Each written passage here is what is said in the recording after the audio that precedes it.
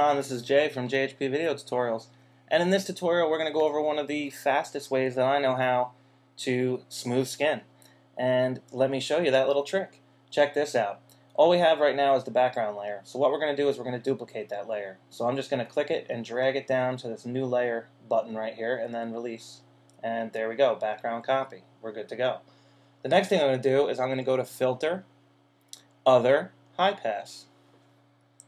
And we're going to run a high pass filter on that. Now, normally if you're familiar with high pass, what it does is it sharpens the image. And we're not going to use it in that method this time, but that's normally what we use it for. So what you're looking for is you want to see a decent amount of detail. When I'm sharpening, I usually have it right around here, somewhere around about that amount of detail on the image. It depends on the resolution of your image, how high this radius is going to be. So because I'm working with a full resolution 5D Mark II image, it's almost 22 megapixel. So I'm going to have a high number here in order to get this effect. So just keep that in mind when you're adjusting your radius. But for this particular image, somewhere around here looks pretty good. So I'm just going to click OK.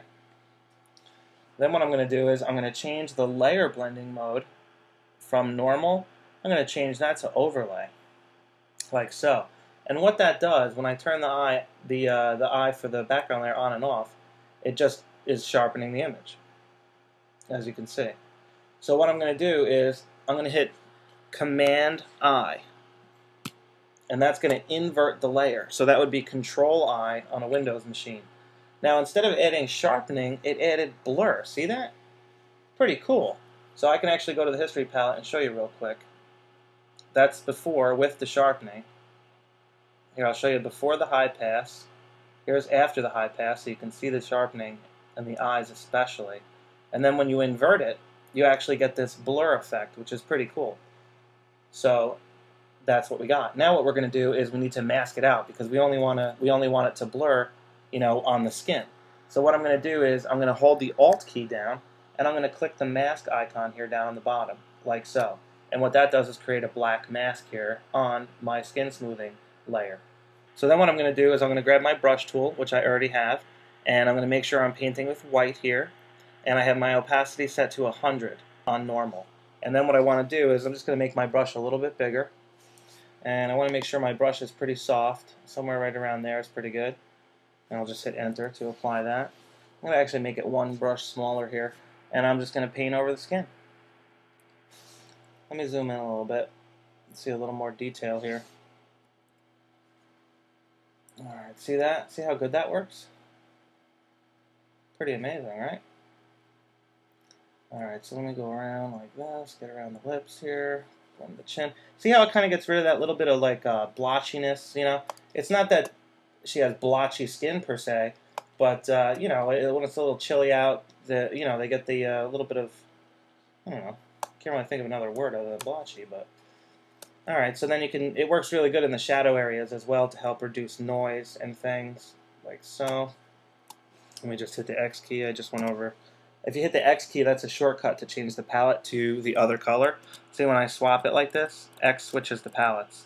So I'm just going to paint with black real quick and get this flower back. I hit that by accident. Alright, so I'm going to go back to painting with white. And I'm going to go over the hands here a little bit, like so. I'm just going to switch to black real quick and paint them back in. Took out a little more detail than I wanted. So keep that in mind. You can just, when you're using a mask like this, you can simply, if you paint with black, you're pretty much erasing the effect. And if you paint with white, you're allowing the effect to pass through to the image, which is pretty cool. So I'll just paint over that like so. And that's pretty much it. Skin smoothed.